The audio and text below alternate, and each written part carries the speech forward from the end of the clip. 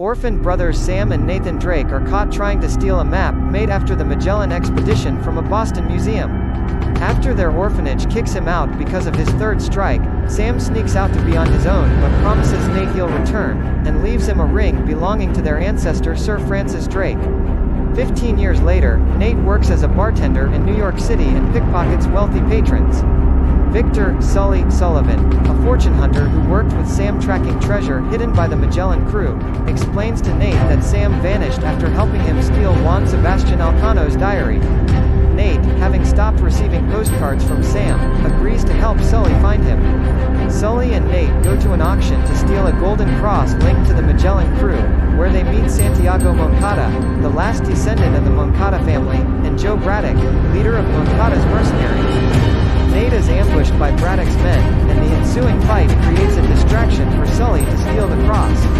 The duo travel to Barcelona, where the treasure is supposedly hidden, and rendezvous with Sully's contact Chloe Fraser, who has another cross.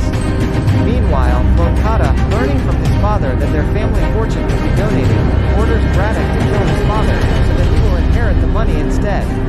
Nate, Chloe, and Sully follow clues in Elcano's diary to Santa Maria del Pi, finding a secret crypt behind the altar.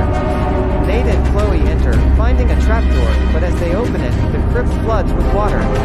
Sully helps them escape after subduing an ambush by Braddock. Using the two crosses to unlock a secret passage, Nate and Chloe find a map showing the treasure is in the Philippines.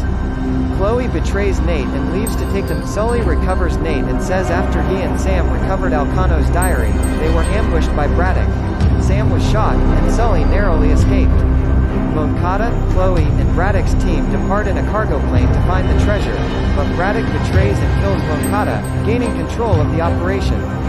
Nate and Sully board the plane and Nate confronts Braddock. Chloe, who was hiding from Braddock, is found and a battle ensues. Sully parachutes out with the map, while Nate and Chloe are ejected from the plane landing in the Philippines, where they realize the map does not pinpoint the treasure.